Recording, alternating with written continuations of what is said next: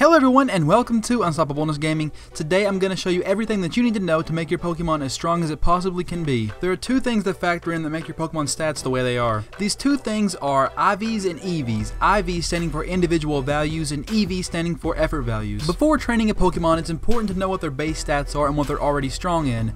For example, I'm going to be using this Dragonair. Here are a list of Dragonair's base stats. Its highest stat being attack at 84, and it has a 3-way in its second highest stat between special attack, special defense, and speed. The build I'm going for is a very fast physical attacking Pokemon, so I'm obviously going to have to train it in attack and speed, but before I show that, I'm going to have to show you guys about natures. A Pokemon's nature is either going to raise its stats or lowering it depending on which nature you have. So when training a Pokemon, you're going to look for one with a nature that's going to be able to benefit the build you're trying to create. As you can see here, my Dragonair has a naive nature, which is plus speed minus special defense. The minus special defense is not really important because Dragonite doesn't really need it, but the plus speed is very important because the build I'm going for needs to be very fast. Now that you know a little bit about natures, it's time to move on to the more important stuff, which are EV and IVs.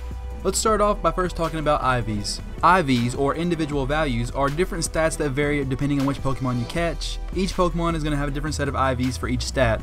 IVs range from 0 to 31, 31 being the best and 0 being the worst. As you can see here though, my Dragonair does not have the best IVs, so it's not the best Pokemon in the world. But if you find a Pokemon that is really good but has low IVs, it's not the end of the world because there's an item in Pokemon Planet called IV Reset, which can reset your IVs randomly. But be careful because these items are very expensive and not guaranteed to give you great IVs every time. Besides that, IVs are pretty stationary and you can never change them ever again. Now after you found a Pokemon with good IVs and a decent nature, it's time for you to start training those EVs. EVs, or effort values, are the actual training of the Pokemon.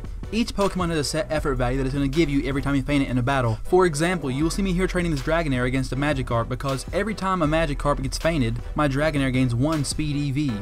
Now you're probably thinking, what is the max to this training? Well, you can only have up to 510 EVs on your Pokemon, but each stat can only hold 252. And since I want to train my Pokemon in attack and speed, I'm going to put 252 in attack and 252 in speed. Now you people that are really smart at math, you're going to notice that once I put 252 EVs in each stat, that's only going to add up to 504 EVs total, which out of 510 is not all of them. For some reason, Pokemon has put in 6 extra EVs. Some say it's so you can fix your mistakes, and others say it's so you can strengthen weaknesses. There are 2 ways to raise your EVs in Pokemon Planet.